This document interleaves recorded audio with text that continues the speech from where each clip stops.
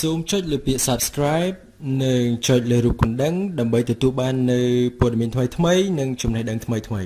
សួស្តីបងប្អូនអរគ្នាសូមស្វាគមន៍មកកាន់ Channel YouTube D Reports ថ្ងៃនេះខ្ញុំបាទនឹងលើកយកពីអត្ថបទមួយដែលទាក់ទងទៅនឹងការខ្ចីលុយធនាគារហើយព័ត៌មាននេះទាក់ទងទៅនឹងកត្តាទាំង5ដែលអ្នកត្រូវពិចារណាមុនពេលសម្រេចចិត្តខ្ចីលុយធនាគារដើម្បីរកស៊ីជាទូទៅដើម្បីប្រកបអាជីវកម្មអ្វីមួយកត្តាមួយសំខាន់ដែលអ្នកគ្រប់គ្នាត្រូវពិចារណាជាចម្បងនោះគឺបញ្ហាដើមទុនតើអ្នកអាចយកដើមទុនមកពីណាដើម្បីមកផ្ចង់ផ្ដើមការរកស៊ីក្នុងចំណោមប្រភពដើមទុនដែលអ្នកអាចយកមកប្រើប្រាស់បានការប្រើប្រាស់លុយពីធនាគារវាគឺជាជម្រើសមួយដែលអ្នករកស៊ីជាច្រើនតែងតែយកមកប្រើប្រាស់ប៉ុន្តែជាទូទៅការខ្ចីលុយពីធនាគារពេលខ្លះច្រើនផ្ដល់បញ្ហាដល់អ្នកខ្ចីនោះព្រោះពួកគេមិនមានសមត្ថភាពក្នុងការសងប្រាក់បានតាមកំណត់ដើម្បីបង្ការបញ្ហាទាំងនេះកើតឡើងមុននឹងសម្រេចចិត្តខ្ចីលុយពីធនាគារដើម្បីធ្វើការប្រកបអាជីវកម្មណាមួយអ្នកគួរពិចារណាទៅលើកត្តាទាំង5ចំណុចដូចខាងក្រោមចំណុចទី1នោះគឺតើប្រភពដើមទុនរបស់អ្នកមាននៅទីណាខ្លះមុនពេលដែលសម្រេចចិត្តចង់ខ្ចីលុយពីធនាគារនោះអ្នកត្រូវក្តោបក្តាប់ឲ្យបានអស់សិនពីប្រភពដើមទុនផ្សេងៗដែលអ្នកអាចយកមកបានដែលក្នុងនោះរួមមានដូចជាលុយសន្សំលុយដែលអ្នកដទៃជំពាក់ឬក៏លុយដែលអ្នកអាចខ្ចីពីអ្នកជិតស្និទ្ធជាដើមការដែលដឹងពីប្រភពនៃលទ្ធភាពប្រមូលដើមទុនអាចអនុញ្ញាតឲ្យអ្នកសម្រេចចិត្តបានល្អថាតើផ្លូវណាមួយគួរដើរប្រសើរជាងក្នុងនោះអ្វីដែលជារឿងសំខាន់មួយគឺបញ្ហាដូចជាការប្រាក់និងលទ្ធភាពក្នុងការសងបំណុលជាដើមប្រសិនជាអ្នកសម្រេចចិត្តខ្ចីលុយពីធនាគារឬនរណាម្នាក់លេខ2នោះគឺ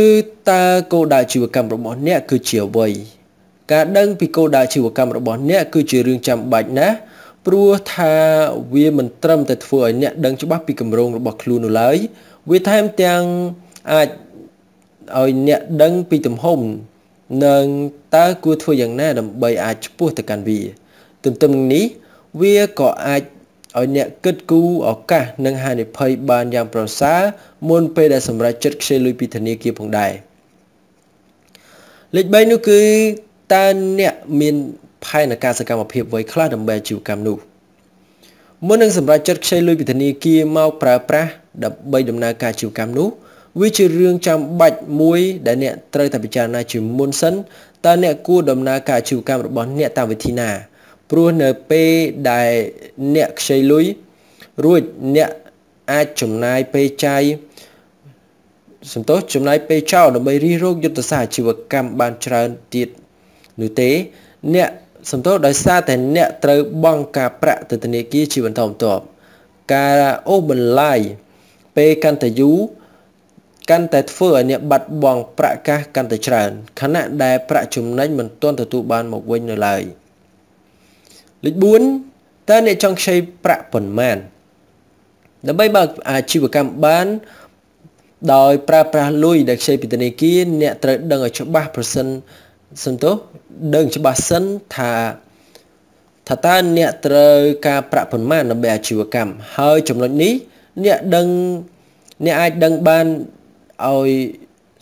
ដោយមើលទៅកាន់2ចំណុចការសម្រេចចិត្តមិនបានច្បាស់លាស់ទៅលើគម្រោងចំណុចទី2ការសម្រេចចិត្តមិនបានច្បាស់លាស់ទៅលើគម្រោងកម្ចីនោះនឹងអាចផ្ដល់ជាបញ្ហាដល់អ្នកនៅពេលដែលអ្នកចាប់ផ្ដើមអាជីវកម្មនោះចុងក្រោយនោះគឺតើអ្នកខ្ចីរយៈពេលប៉ុន្មានដើម្បីធ្វើអាជីវកម្មបានជោគជ័យឬដើម្បីសងប្រាក់ធនាគារឲ្យបានដាច់ស្រេចនោះអ្នកត្រូវកំណត់ឲ្យបានច្បាស់ថាតើអ្នកត្រូវការរយៈពេលប៉ុន្មានដើម្បីខ្ចីដូច្នេះអ្នកអាចគណនាបានពីចំណូលនិងចំណាយនៃអាជីវកម្មនោះបានល្អនិងត្រឹមត្រូវ